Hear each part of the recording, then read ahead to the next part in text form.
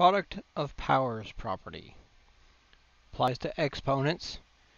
And basically what this one says is now we're going to have powers that are going to be multiplied together.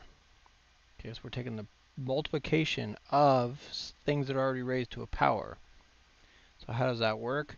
Well, basically what this says is if I have two items with the same base, and that's the key here, is that these bases have to be the same. So these are both x's. What it says is that we're allowed to take these and basically apply the rule of addition to these. I'll show you how this works in just a second. But basically the property says you can add these together and come up with your total. Okay, so let's see how that actually works. Let's see the math kind of behind how this works. Then we'll test a couple so you can see how you do on your own. Alright, so x to the third means that I have x times x times x. That's x cubed. Then x to the eighth means that I've got x, 2, 3, 4, 5, 6, 7, 8. 8 of those that are in there. So really, if I want to look at this, how many do I have all together? I'll have 1, 2, 3, 4, 5, 6, 7, 8, 9, 10, 11. So I have 11 of these, which was the exact same thing as if I took these two numbers and I added them together. Okay, so that's how the property works. Now, this only works if you have the same base.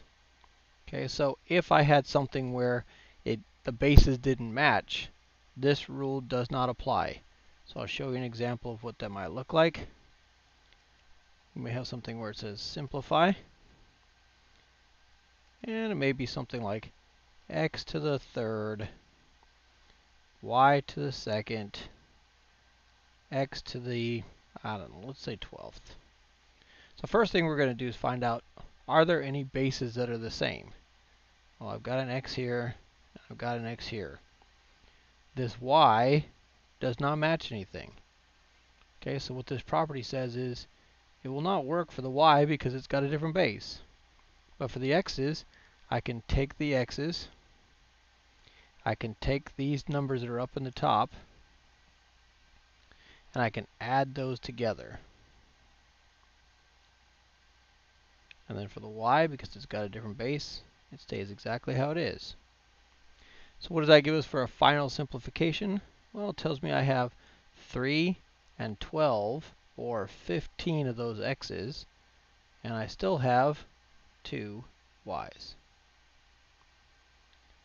Okay, so the product of powers basically says that you're allowed to take items with the same base and go ahead and add together the exponents to get a final count.